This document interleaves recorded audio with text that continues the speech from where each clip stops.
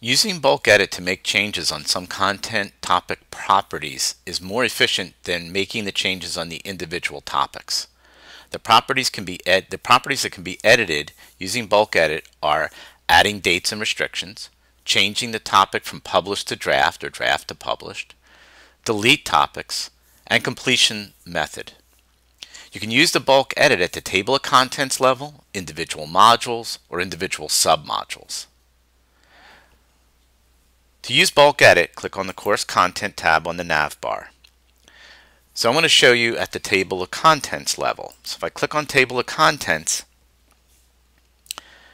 and then I click bulk edit, what you'll notice is that all of the properties for all of the modules open up in one place, so I can make changes on all of those in one place. The ones you can't do are on the submodules.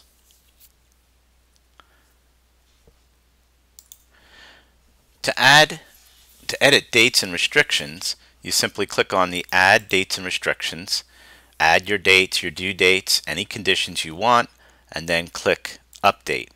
You'll notice that I can go to the next module, Add Dates and Restrictions, without having to leave this area and without having to click a lot of extra clicks. To change individual topics from published or draft to published, you go to the individual topic, click on the published and change it to draft, or if it's already draft, change it to published. So as you scroll down, you'll be able to see all of the properties for these particular modules and change every single one at any place that you want. To delete a topic, simply click on the trash can icon. Again, what's really nice is I can do multiple ones in the bulk edit without having to click a little context menu. Finally, the last property is what's called the completion method. So that's required automatic, required manual, or not required. You click on that and make your choice. What this deals with is whether this is tracked or not tracked. The last property you can change is when it deals with links to other web pages. So you'll see on some of these, you'll see where it says open an external resource.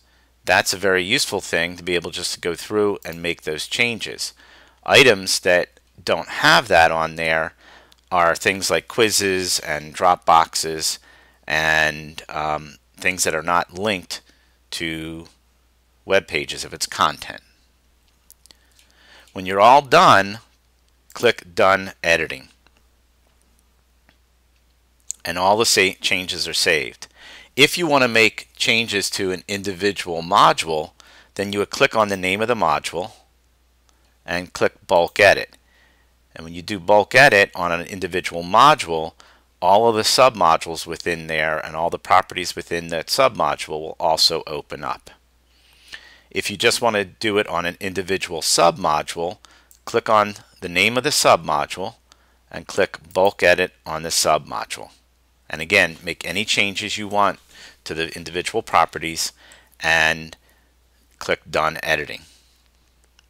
So Bulk Edit is a wonderful time-saving tool that you should use when you want to make changes to multiple topics within a module, within the entire course, or within a submodule.